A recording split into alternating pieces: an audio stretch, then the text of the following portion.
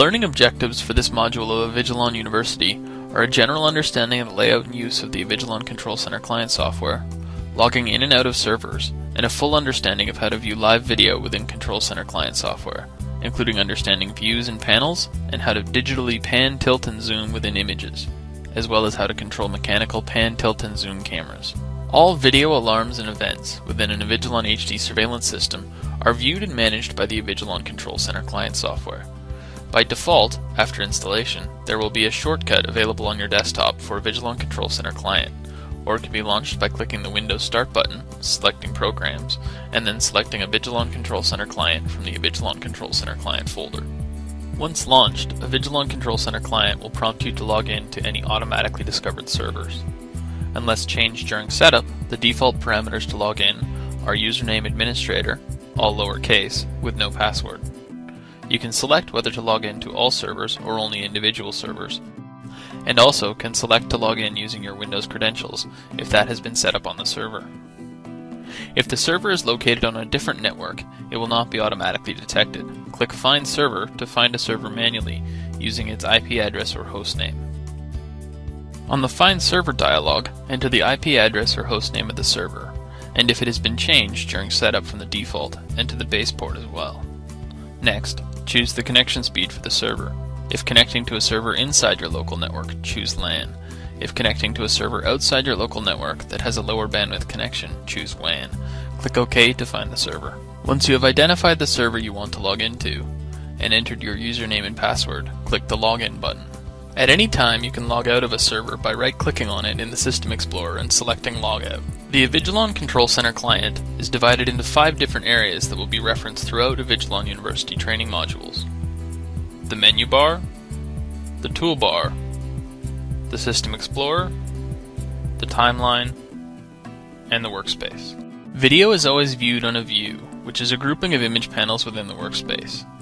All currently open views are listed below the main toolbar at the top of the workspace. Each tab indicates a different view, and that view can be selected by clicking on the individual tab. Additional views can be added by clicking the New View button on the toolbar, and a view can be closed by clicking the red X on the view itself. To view live video from any camera, simply select the camera from the System Explorer using the left mouse button, and click and drag it into an image panel to begin live viewing from that camera. Alternately, you can right-click on the camera in the System Explorer and select Add to View to have the camera automatically added to an image panel. The View Layout buttons on the toolbar can be used to change the number and division of image panels currently being viewed. Clicking any one of these buttons will change the layout of image panels on the current view. A view can be saved at any time. A saved view stores the layout of image panels and which cameras are being viewed, including any digital zooming. To save a view, select File from the menu bar and click Save View. Enter a name for the saved view and click OK. Saved views are listed in the System Explorer and can be loaded at any time by clicking with the left mouse button and dragging them into the workspace. Alternately, you can right-click on a saved view to access its menu. From this menu you can open the saved view, as well as rename or delete it. There are 3 tools common throughout the Avigilon Control Center application that can be used for zooming and panning within an image. The hand icon selects the panning tool, the magnifying glass with the plus sign is used for zooming in, and the magnifying glass with the negative sign is used for zooming out. To select any of these tools, you can click on the icon in the toolbar, or select the desired action from the Tools section of the menu bar.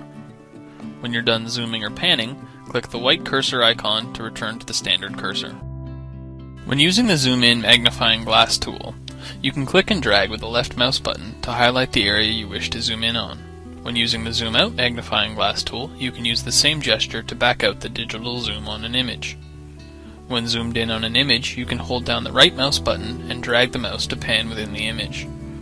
Or you can select the Pan tool from the toolbar to pan with the left mouse button. If you are using a mouse with a wheel control, you can also scroll the wheel up to zoom in and down to zoom out at any time, regardless which tool is currently selected.